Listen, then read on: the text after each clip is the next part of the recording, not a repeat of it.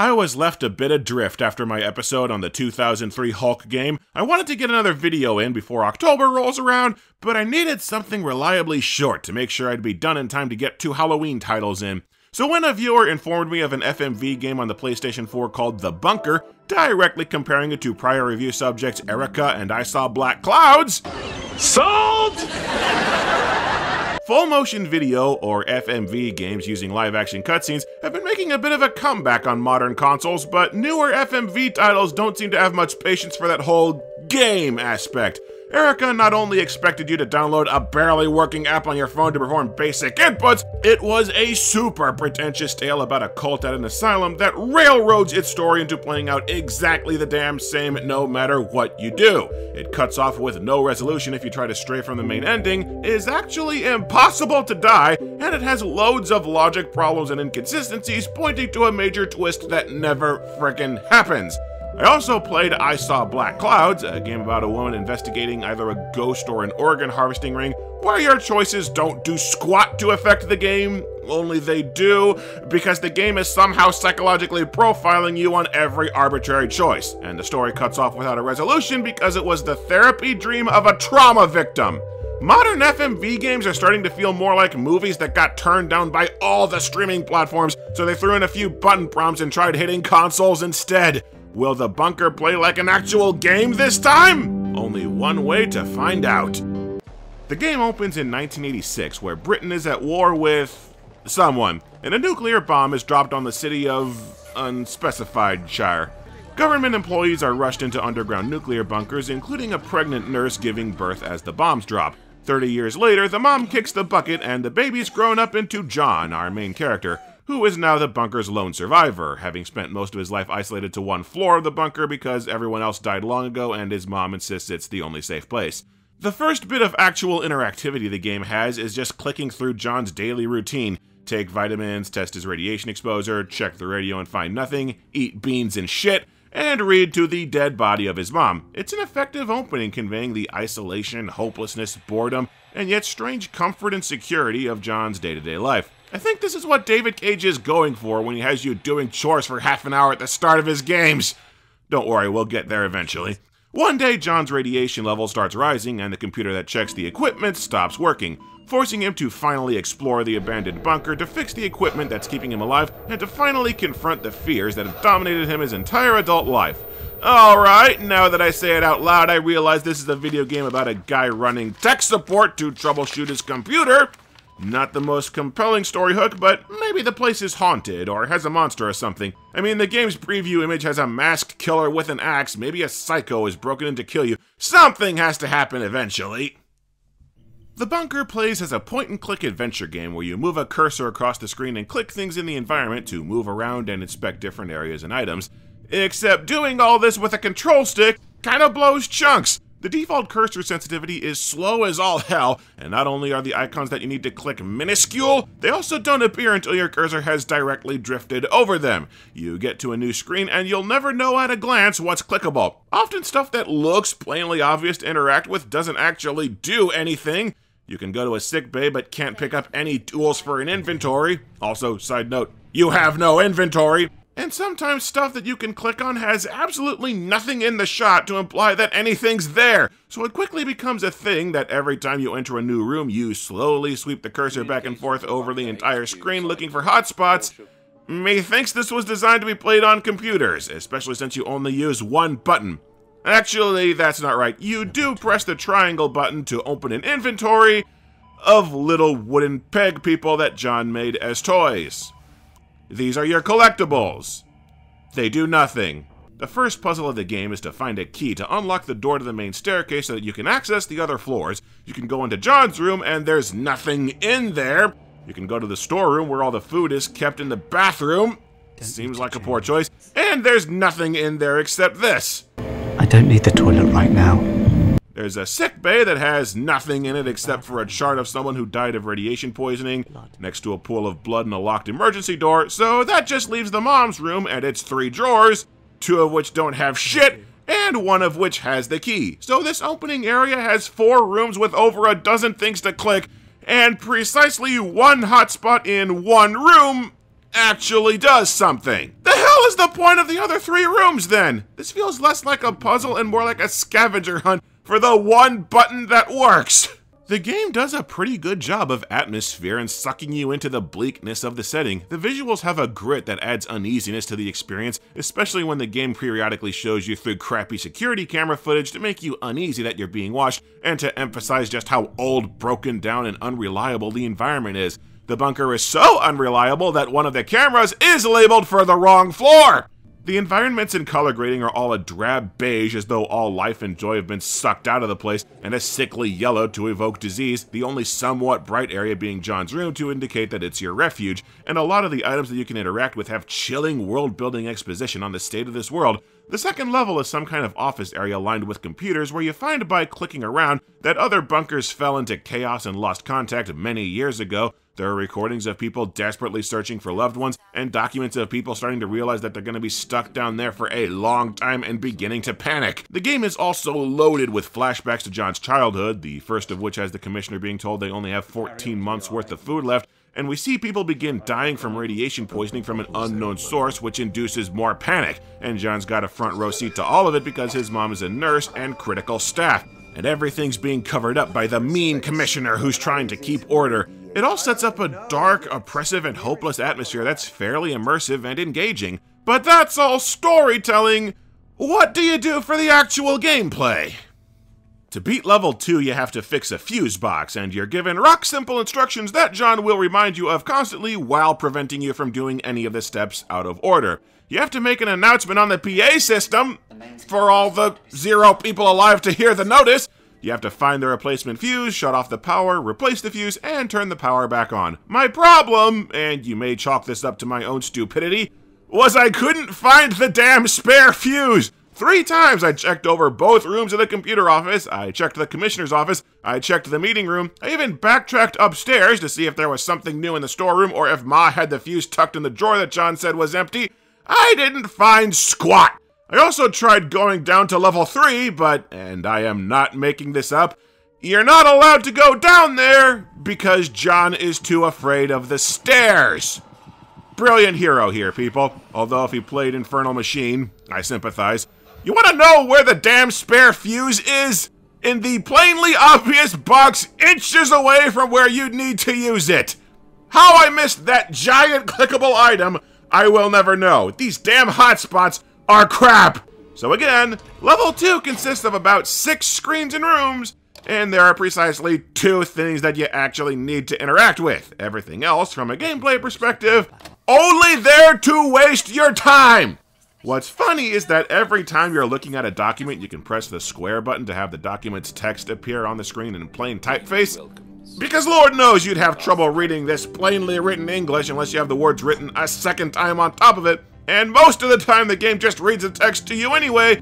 But significantly less fun is that if you don't press square on every single last individual document, the game screws you out of the achievement for getting all the documents. Which you'll probably lose anyway because the clickable hotspots are colored so badly that some are damn near impossible to see! John runs back to his room to check his computer and finds out there's a radiation leak in the air filtration, so he needs to track down a radiation suit on level 3, the War Room.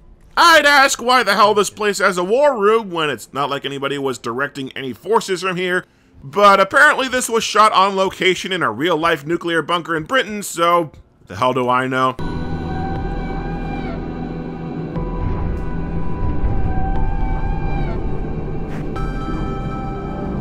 Move it, sissy pants! Here you see a flashback of the doctor revealing that he can't find any source of the radiation poisoning, so he suspects that there's a killer loose in the base. Well, gee, someone's poisoning the other residents. A grand total of 2 people survived long after everyone else, and one of those 2 was a child. The other was a nurse. Give you 3 guesses what the big twist of the game turns out to be. They throw in some red herrings as John starts having out-of-nowhere flashes of the killer from My Bloody Valentine. 'Cause yeah, I'm sure the guy with the axe is killing people with radiation poisoning! Anyway, you want to know how you beat this level? Click to the side to walk back, open the 1 door that's available, and get the radiation suit! There wasn't even a puzzle that time! It was literally just walk into a room and win! So then, John goes down to level 4 to fix the air filtration system, and this part shouldn't be a puzzle, but it is because of stupid-ass game design. It's plainly obvious to anyone with a brain that you need to shut off the steam with the shut-off valve off to the right, but you can't. For no apparent reason, you just can't select the valve, because first you need to go into this side room and operate the computer so that it tells John that he needs to operate the valve. And even that I had trouble doing because I swear I swept my cursor over the damn computer and it just didn't appear as selectable. So you're blocked from doing the common sense task by shit-ass game design that makes this room look like 3 dead ends until you've done arbitrary crap first. So you shut off the steam, click around plainly obvious stuff to replace the air filter, and congratulations! You have now beaten the bunker. No, I'm serious. Game's over. Oh, you still got about half of the story to go, but for all intents and purposes, game's over. You win. You're done. When John tries to turn the air back on, his dumb, clumsy ass falls and he breaks his arm.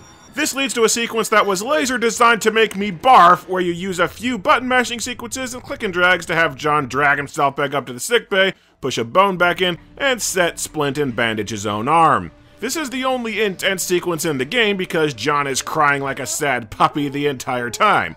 It's done to convey that John is a man-child, which doesn't factor into the game or story or get developed further anywhere else. But because John didn't turn the air back on, the air pump system explodes and the bunker starts filling up with radiation from the top floors down, forcing John to flee down the emergency exit, which triggers a flashback to when John saw the commissioner seal off said exit. So what do you do now that you're in a brand new area and you need to escape as quickly as possible? First, you click the one and only other door that's in the room. Wait, I didn't edit that. Why did the lighting color change from yellow to blue in the span of a nanosecond? This triggers a flashback to a time John and his mom were fleeing a guy with an axe. Then you have nothing to click but a door that leads back to the war room. This triggers another flashback to a meeting where they announce that the air outside the bunker won't be livable for 20 to 30 years. 20 to 30 years. Sam, can we last that long? Do we have enough food? Gee, I wonder what the game's big twist reveal is going to be. I'd offer a guess, but it's just too damn subtle! Now you've got nowhere to go except a hatch in the floor, so you click it to uncover the hatch, and then you click it again to open it. Then you come to a gate, and you click to open that too. And then you come to another gate, so you click on it, but it won't open, so you click the hatch in the floor because there's nothing else to do, which triggers another flashback to John and his mom fleeing the axe guy. And once you go down that tunnel, you come to another tunnel where literally the only thing you can do is click to walk forward and trigger another flashback. Are you starting to notice anything funny about this game? The entire second half of the game is just you clicking to launch the next cutscene. There is no more exploration of locales. There are no more puzzles. There is no more item collection. You come to a screen. There is one thing to click on. You click on it, and then the story continues! We are stuck doing nothing but watching a crappy movie for an hour, and the movie just pauses every few minutes until you click the continue button! That's what passes for interactivity now! Everything that I kinda liked about the game has dribbled off and died by this point. The visuals have lost their grit, and any immersion I had is dead and buried because it's clear that John's not in any real danger, and I'm getting pissed that the gameplay has devolved into unpausing the video! To try and pretend that this is still actually a game, there will be button prompts on the screen in mid-cutscene where you need to move your cursor over a target and either click in a time limit or mash the button. But I played the game through a second time, going out of my way to fail all of these prompts. Only 4 of them actually kill you, and the worst you get is it sends you back a minute or two. Most of the time, the game doesn't give a shit whether you make the timed prompt or how quickly you mash the indicated button. It'll just pause there until you do it. Because damn it, you're here to watch a movie about a guy running through empty hallways, not to test your mind, or reflexes, or anything. Anyway, the Axeman chasing John and his mom is the commissioner, and you have to click 2 prompts to shoot him before he kills the mom. What's funny is that if you screw up either of these QTEs, the game kills you by bringing up a goofy text box about how that's not how it really happened. So there is no serial killer, intruder, or monster trying to kill John in the present. The loud noises and flashes of a masked murderer were all just red herrings. The game's plot is not about a man in isolation grappling with his sanity or having to confront a big evil that's out to get him. It's about a man running away from the air while having flashbacks to when stuff actually happened to him 2 decades ago. Which brings me to probably my biggest question. Why the hell isn't the game just set during the flashbacks? Most of the game's actual story comes from memories of the bunker falling into disarray and disorder with a killer running loose from 20 years ago, all while nothing the hell happens in the present. Like, why? You wrote a story about a tense investigation and murder mystery with a tightly claustrophobic setting, rich in themes of paranoia, hopelessness, desperation, and survival as resources dwindle, cabin fever and insanity set in, hope slips away as the other bunkers fall into chaos, the inhabitants fall into despair, and people start doing whatever it takes to survive. But instead of actually telling that story, we're relayed it secondhand by some ninny whose A-plot is running tech support and trying to find an exit. How does that even happen? What compels you to make a game about a guy gradually remembering an interesting story instead of just telling the interesting story? Did they hit a dead end trying to make a guy roaming his empty house interesting? Or did they think that some guy realizing that repressed memories exist was such a brilliant narrative that it had to take the center stage? Turns out it was perfect that I did this after Hulk 2003. Both of them think that pointing out you forget stuff from childhood is deep psychology. Anyway, John hits another locked door, so you need to get into where the commissioner's body is stashed, and holy shit, an actual puzzle where you have to guess the combination to a keypad. You press the buttons in order of how much blood they have on them. Took me 5 seconds to figure out. John opens the door, leading to the big reveal. John's mom killed everybody in the bunker with poison gas so that John would have enough food to survive to adulthood and leave the bunker someday. The commissioner caught it on camera and tried to stop her from getting away with it. And inside the cold room are the bodies of everybody that she poisoned. So, awkward question. All those people died at their desks and in the maintenance areas. Did the mom have to go around dragging every single one of the bodies to this freezer one by one up multiple floors? Gotta keep busy somehow, I guess. You need to find the keys, and there are 2 directions you can go. Both somehow lead to keys. And then John starts hallucinating ghosts of all the dead people. Ghosts that do nothing but stand in the distance and stare disapprovingly at him. You click through a vent where John's repressed memories make the final reveal that his mom had him place the poison that killed everyone. It's never made clear if he understood what was going on at the time. So John just found out that his mother is a mass murderer who made him complicit in her crimes, and that he indirectly murdered around 50 people and shot an innocent man to death. What is John's reaction to these revelations that ought to shock him to his core? Dull surprise for a few seconds. Psychological horror, everyone. John Jank edits his way back to the exit where he hallucinates a ghost grabbing at his leg. This button prompt can actually kill you with a cheap fade to black from a single imaginary hand holding your leg to death. Somehow. And then, just to make sure absolutely everyone gets what happened, they flash back to every step of John's mom poisoning people as a test run and her motivation, on the off chance that the game's plot wasn't already crystal clear to everyone who was even slightly paying attention. The game ends with you needing to choose whether John leaves the bunker or stays with the imaginary ghost of his dead mom to swiftly die of radiation poisoning. I know, tough choice, right? If you choose to leave, John walks outside and there's a prompt for you to breathe just like you did at the start of the game when he was born, symbolizing a rebirth and starting a new life.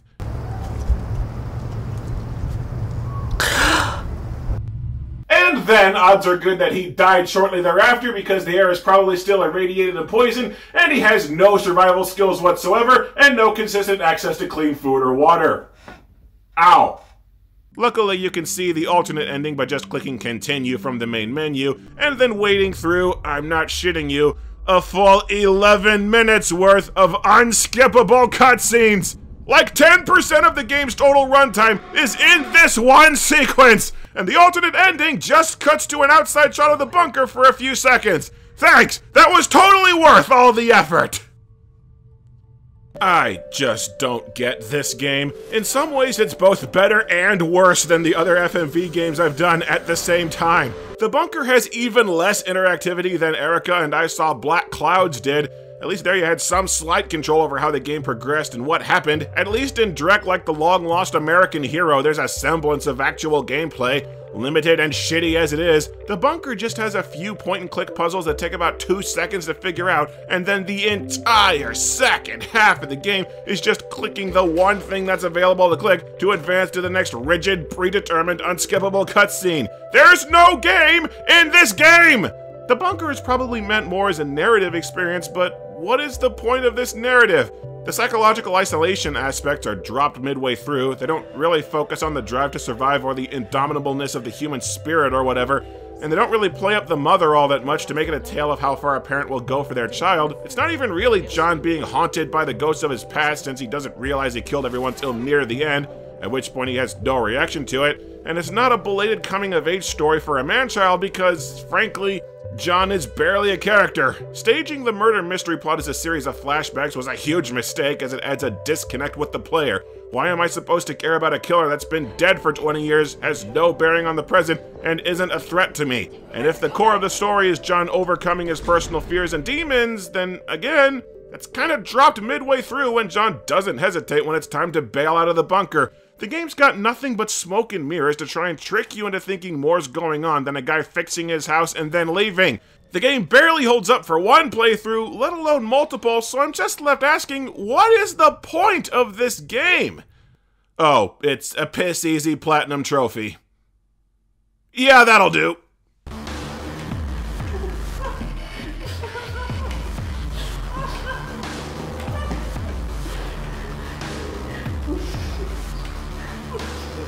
I don't need the toilet right now.